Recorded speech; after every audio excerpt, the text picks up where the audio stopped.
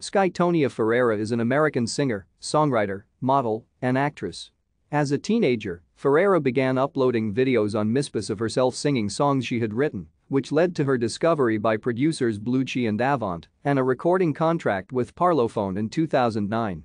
She released her first extended play, As If, in 2011, which combined elements of electropop and dance music. Ferreira's second EP Ghost, however, incorporated pop with more stripped-down song structures and featured collaborations with Brion and Shirley Manson, as well as the critically acclaimed track Everything Is Embarrassing, which she composed with Dev Hynes. After multiple delays and disputes with her record label, Ferreira's debut studio album Nighttime, My Time was released in October 2013, preceded by the lead single You're Not the One, and marked a departure from her former style, incorporating more experimental indie rock with synth-pop elements. The album received critical acclaim.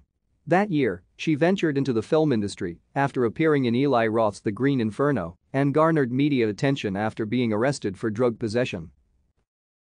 Thank you for watching. Like and subscribe if you would like to view more of our videos.